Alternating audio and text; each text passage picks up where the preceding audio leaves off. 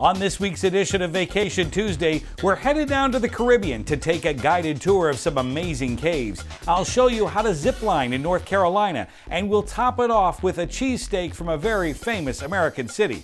Buckle your seatbelts because this is Vacation Tuesday.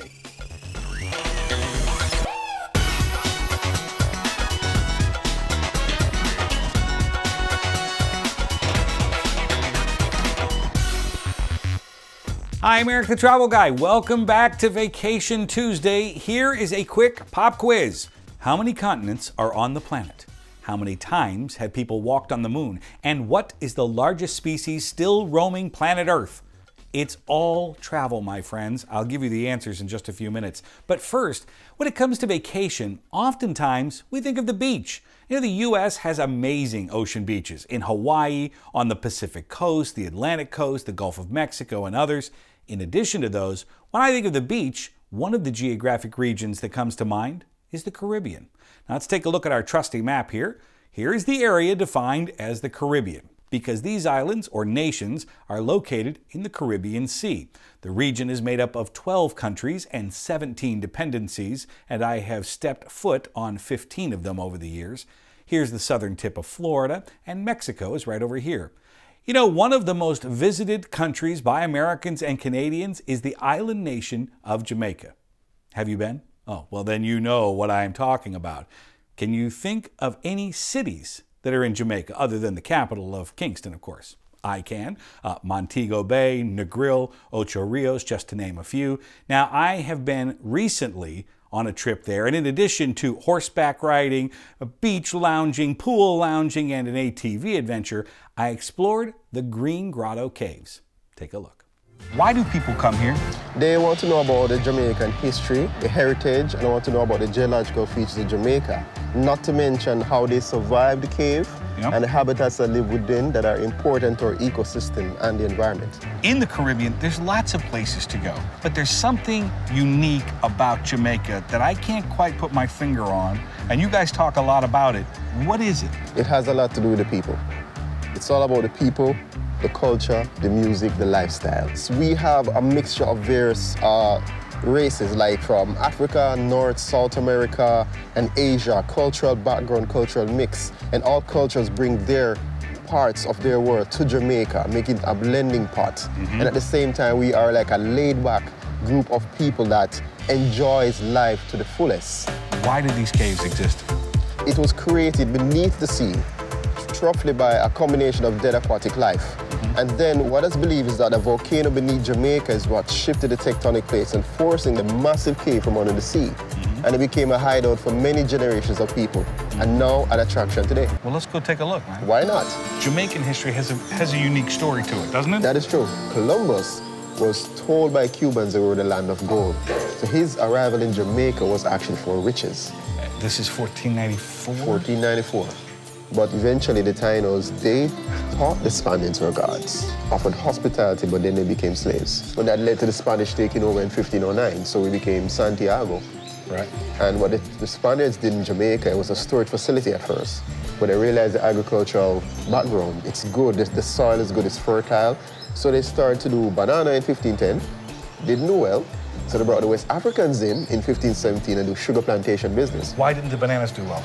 Because you find banana takes a long time to produce. Got it. Sugarcane is more quicker, and you can do a lot more sugarcane than banana.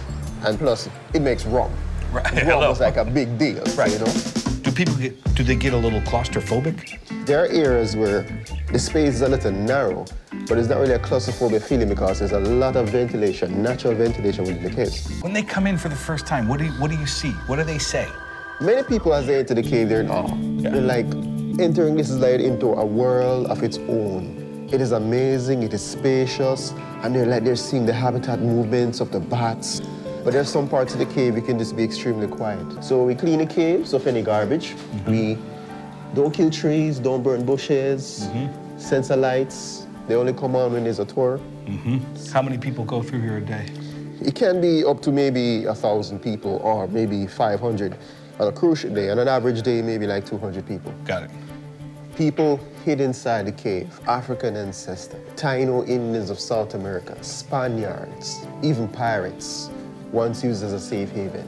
You see, the English, they came in 1655, May 10. General Robert Van Nebel's, Admiral William Penn's army. But one particular man was here, Cristobal Arnaldo Assassi. Please watch your head. He was the last Spanish governor of the island of Jamaica. His idea was to do this: hide out in this cave until he gets an opportunity to escape. And surprisingly, there's a passage he used to go 3 miles out to an exit on the beach, located a boat, and use it to go 90 miles to our neighbor Cuba. And that passage is on your right. Oh, wow. That's what we call today the escape route. The system of the cave is actually 2 caves. There is the current one you're in by the name of Runaway Caves. It was named after the African ancestors, primarily used by them as a secret hideout until they had the opportunity to flee to the hills. They were known as people of the hills, so they tried to go to the hills, create their villages, create their armies to rebel against the English. However, the cave after this is the popular known Green Grotto, watch your head, which greenery has to do with a color on the rocks. 2 types of things on the rocks: oxidized copper and the water plant algae. Grotto is Latin meaning cave with underground water. And in fact, if both caves are joined together, it goes 10 miles in length, 28 square miles in width. It's like a hidden secret revealed. When they come for the first time, what do people, they get inside these caves, what do they say to you? They are amazed, they're in awe, they fall in love. Coming here gives you an experience of the past. Let you realize that ancestors have been through, where they used to hide, what they used to do, and how useful the cave was for them. Green Grotto Cave is a 40 feet depth. 40 feet. 40 feet. And they go as far as creating some steps to help you to access this cave. For the ancestors, they use roots. We are now in the Green Grotto Cave. You're in that cave where the lake system, combination of salt and fresh. 19 feet, 6 meters depth, 15 degrees Celsius, 60 Fahrenheit. Now, people can't get in this water, though, when they come to visit, right? Well, they used to, but what they're looking into now is that there's a lot of bats living above the lake, so it wouldn't be safe for people to jump in. So there are bats above us right now? Yes, there are bats above us right now. See them. Now, if I could look carefully, I might be able to find something. Ah, right there. Look at those guys. Right there. Oh, they don't like the light. No, they are nocturnal, like the Batman himself, right? This is awesome. Trent, good to meet you, man. Pretty cool, huh? That was my 6th visit to Jamaica, but my first time visiting those caves, and I loved it. Now, getting to Jamaica via a commercial flight is pretty short. From the northeast cities, non-stop flight from New York to Montego Bay, about 3.5 hours. Jamaica is also a very popular cruise destination as well. On a related note, next time you're in the grocery store in the ketchup aisle, check for pica pepper sauce. It's just one of the many Jamaican-style sauces you can buy in your local grocery store. Now, perhaps you and your family can have an authentic Jamaican dinner with peas and rice, oxtail, goat, or jerk chicken, man. Or you may want to plan a sandwich night. Now, frankly, I cannot think of a more American sandwich, aside from maybe the cheeseburger, than the cheesesteak from Philadelphia. So, the first cheesesteak served in Philadelphia wasn't served with cheese. But today, the cheese debate rages on based on personal taste. The cheesesteak, or steak and cheese, was invented and served in 1930, according to the Philadelphia Historical Society. The world-famous sandwich is sliced steak, ribeye being the cut of choice or prime for most, cooked over medium heat, with or without other ingredients such as onions, peppers, or mushrooms, and is served hot on a soft hoagie or submarine roll. The essential cheese choice is either American, provolone, or Cheese Whiz. Making this fast food sandwich at home is easy, provided you use quality ingredients and a locally baked soft torpedo or hoagie roll. And while you can find a good cheesesteak just about anywhere in the United States, in Philadelphia, check out Tony Luke's, Geno's, and others, or the home of the original creation at Pat's King of Steaks.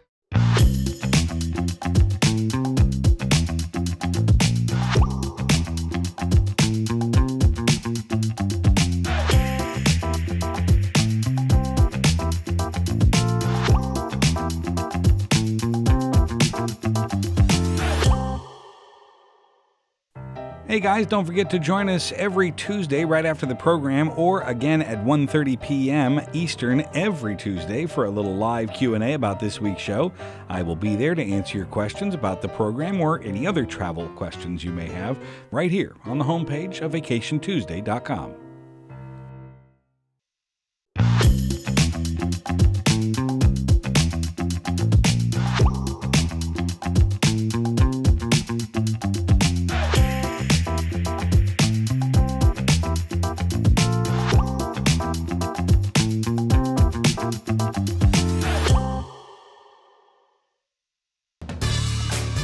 Thanks for watching Vacation Tuesday, your round-trip ticket to a virtual field trip around the world.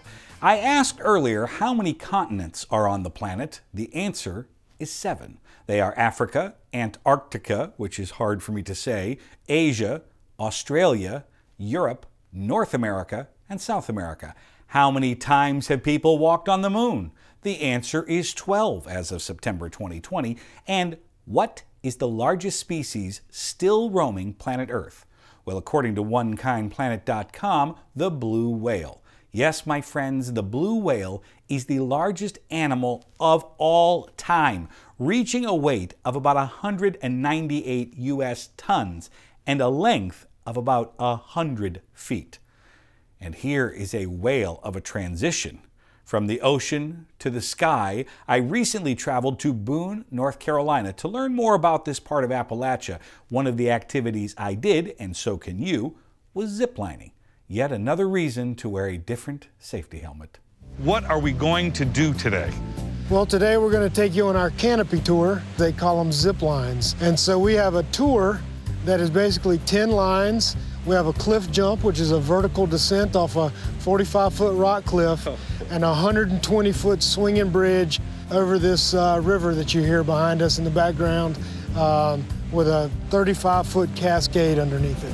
Now, to me, that sounds like a daredevil thing. But the reality of it is, you have first-timers out here every day. Absolutely. Probably the majority of the people that come out are first-timers. Yeah. When somebody's out, maybe they're on a cruise, maybe they're down in the Caribbean, they see zip-lining tours or other canopy tours. Can you help us out a little bit about what to look for? I would imagine safety is right off the top, right?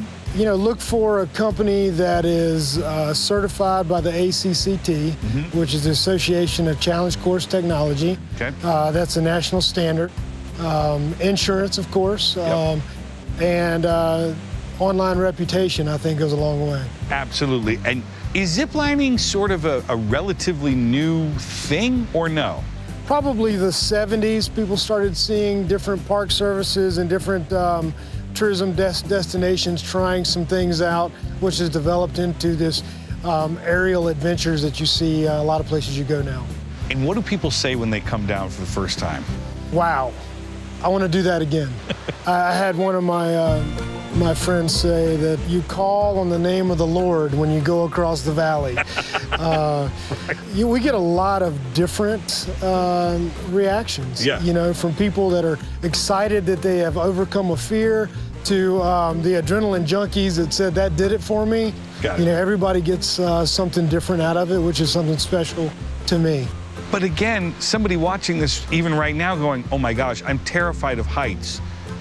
Is this something they should do, or are they're never going to make it off the launch pad? I think it would be natural for everybody to be a little scared of heights. Yeah. This is for everybody, you know, and we give people the opportunity to test their fears in an environment where it's very well taken care of as far as your safety, your harnesses, and all the checklists that we go through. Thanks, Jack. Appreciate this. Once again, our journey was diverse, but our time, my friends, is short. I hope you will take the pop quiz we whipped up based on this episode, and please consider this a personal invitation to join us for a little live Q&A right after the program. We do that on Tuesdays right after the show, and again at 1:30 p.m. Eastern. And we've got another virtual field trip around the world coming soon. I'm Erik the Travel Guy. Thank you for watching Vacation Tuesday.